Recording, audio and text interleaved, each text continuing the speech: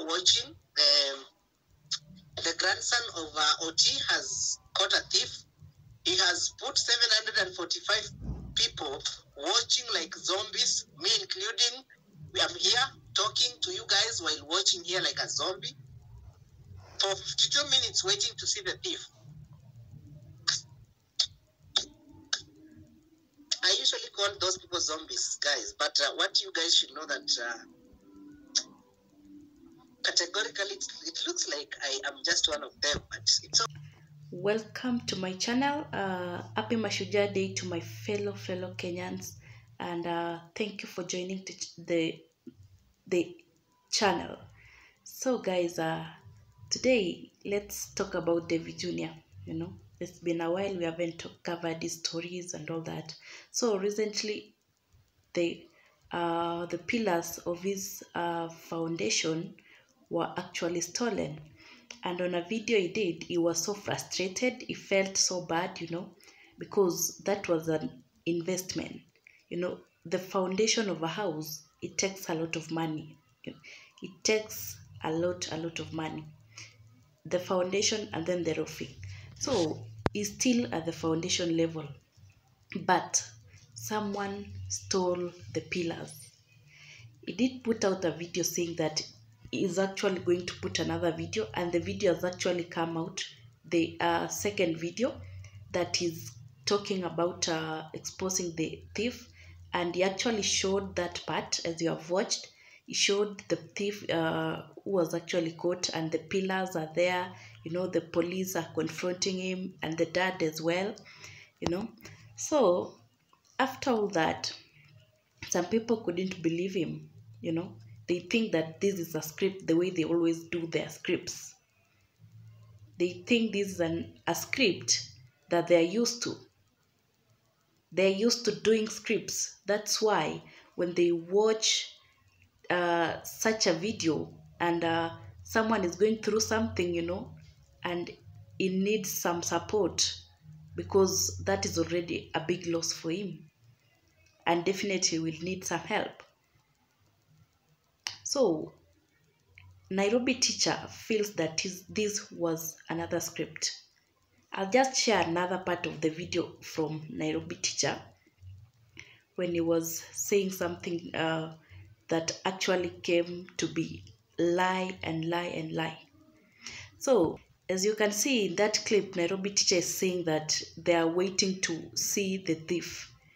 So that this guy is actually always putting out a script, and they are not going to reveal it until maybe 3 weeks later, when they have gotten like enough donations and all that. But it's surprising, when he was live streaming and the video of David Jr. was premiering at the same time, and it comes out that David Jr. shared that video of the thief, and he felt actually embarrassed, you know. He felt embarrassed. In fact, he was calling himself a zombie, you know. That is what zombies do. They just rant about something that they are not sure about. They just lie about it, you know, just to please the audience. It's not a good thing, guys. It's not a good thing, you know. Saying that someone is lying about something for donations and all that, you know, that's a bad thing. Came very late, like at the 51st minute. That is when now the story of the thief came. And you know, he said he's not going to tell the entire story there. He's going to come with videos, and I'm sure those videos he will even, you know, blur the faces of the thief, and then he leaves you guys speculating, then talking about it.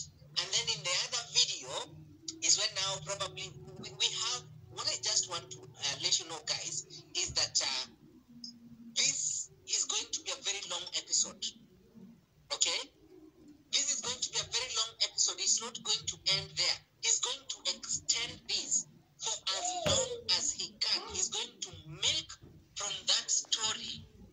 And also, you know, the donations, they've got to come. They have to come, because, no, you know, now he's down, and he has worked so hard.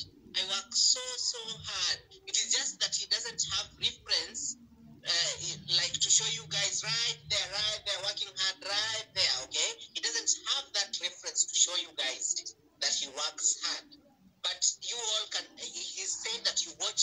watch his videos and see how hard he works. And now this person is taking him back to square one. This thief that he's not going to mention the name. He's not going to mention the name of the thief, but he will mention he's postponing until further notice. That is when he's going to mention the name of the thief. Yo, guys, come on.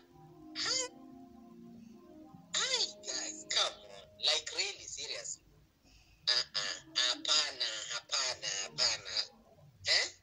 People are so gullible that now they are going to consume this story for the next 3 weeks, because that is the story that he's going to go with for the next 3 weeks.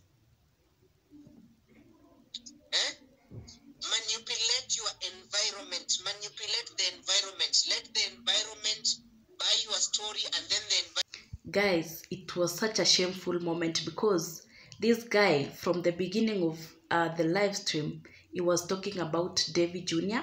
lying about the theft, and you can see he was watching the premiere as well. So how comes the thief was caught and there were pillars? So can you tell us where the lie is? You know, if actually someone is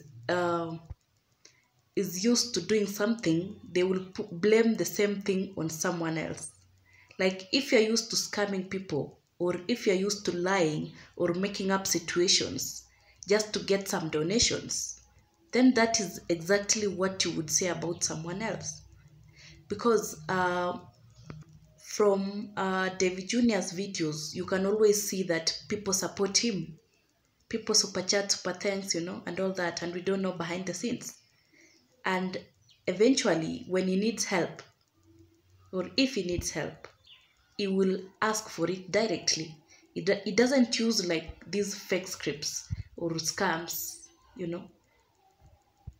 The problem is these people are used to scamming, in that when they see someone doing something in an honest way, they feel like it's a scam, because they know what they always do.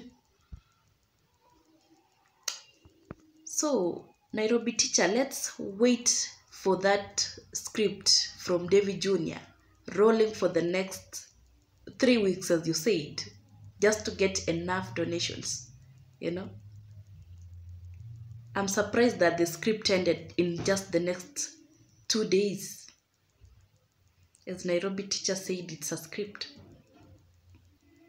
Why did he bring up the thief in just 2 videos? You know, people are just used to scamming, and it gets deep in their head, and they feel like everyone is doing that. It's such a bad thing. So let's end with a receipt from what's her name, Dimwango. Dimwango, I saw Pebbles Hall.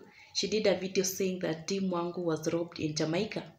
So let's watch the video and let me know, because myself, I saw the video, and I actually didn't see a point where she was going to be robbed, you know. This guy was just walking by, and he passed, and then the video ended.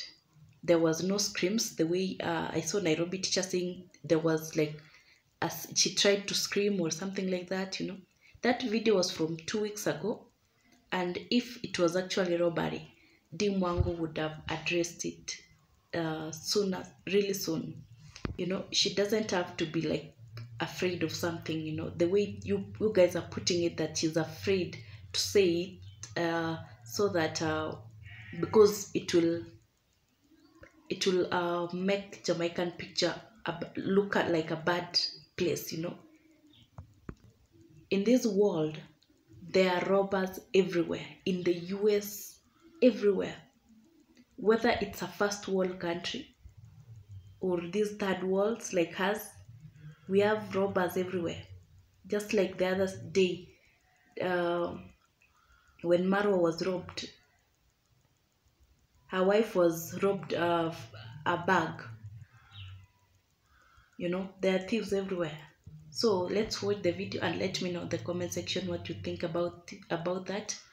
and leave a comment. Kindly give the video a like, and thank you so much.